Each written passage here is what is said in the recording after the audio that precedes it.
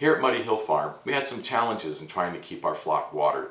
Because our girls free range all the time, trying to hang teepees out there with vertical nipples on them or running some PVC lines just didn't work well for us.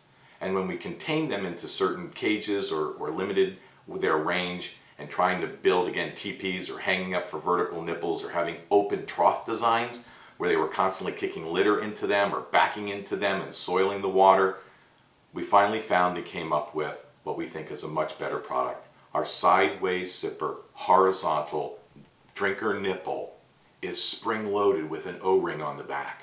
So now when they come up and they play with the pin, and you and I both know that our birds are very smart and they'll figure it out rather quickly. And when they play with that pin, it unseats the O-ring off the back side. And that's what allows the water to come down to the drip tray. And they're able to drink off of the drip tray.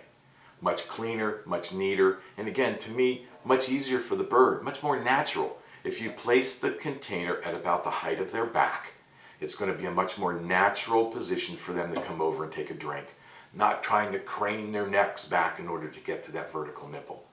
The other thing that we found is that if you have a dominant hen or a dominant rooster, if you have vertical nipples and they're hanging from the bottom, that bird can control everything that goes on underneath of that bucket.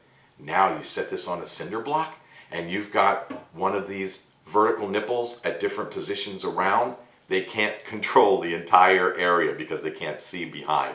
So even your weakest, shyest hen will be able to come up and get water even if the dominant is on the other side. So by utilizing this shape, this design, we have found that we have much cleaner water. We have water that is much easier for them to get to, and that's what's important to us here at Muddy Hill Farm.